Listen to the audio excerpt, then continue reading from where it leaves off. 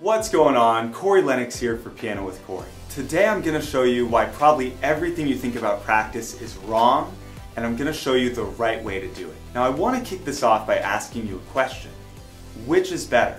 Practicing for 30 minutes a day for 4 days, or practicing for 2 hours a day, 1 day? The answer, coming up. If you're new to the channel, make sure to hit subscribe for more awesome piano videos like this. There is a huge misconception with how long you need to practice piano. Now here's the basic gist of it. Most people think you want to practice for like an hour, or maybe a few hours, right? You want to just sit down and put this large chunk of time into playing. Well, the problem is that is probably the worst way to actually practice piano. There have been studies done that found our brain checks out after a certain amount of time. Once we start to get the hang of something, or even once we start losing interest or start getting bored, our brain is going to check out. And on top of that, the other thing is that researchers found we learn best when we are revisiting an activity. So you know that feeling of leaving something and coming back to it later and thinking, what was I doing? Or how did this song go? That's where your brain is learning the best, because you're refining that neural pathway and you're ingraining it into your mind. Okay, so when we combine everything together, it actually really explains the experience that a lot of people have practicing. They say, I sat down for like 3 hours, but then the next day I forgot so much of how to do it. Why can I forget after I spent 3 hours working on it? Well, the reason is because you didn't revisit it. You sat there, you did it for 3 hours or 2 hours, your brain checked out maybe 20 to 30 minutes in, and then you never came back to it, so you lost it. So what I encourage you to do to take advantage of all this new science that's come out is to practice for no longer than 10 or 20 minutes on one thing. Now if you want to have an hour-long practice session, that's fine, but change it up, right? Or maybe take a break halfway through.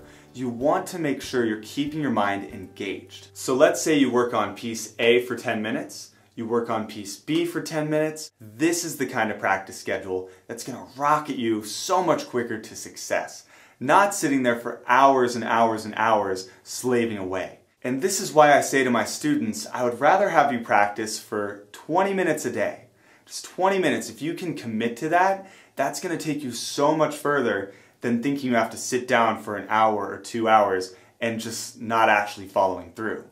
Because mentally, that's so much more of a commitment that it scares us and we just don't practice at all. Whereas if you practice for 10 or 20 minutes a day, you've revisited that song 6 or 7 times over the week.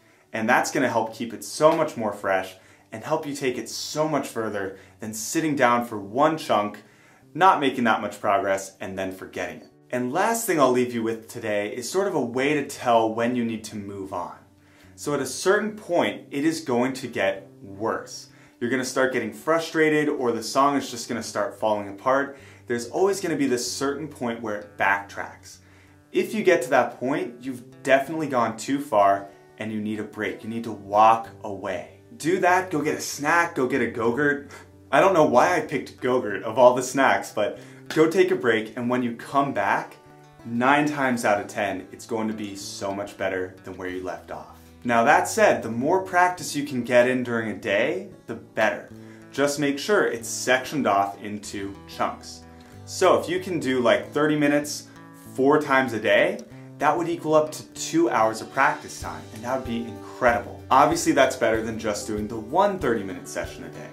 But I don't want you to think you have to practice for hours and hours every day.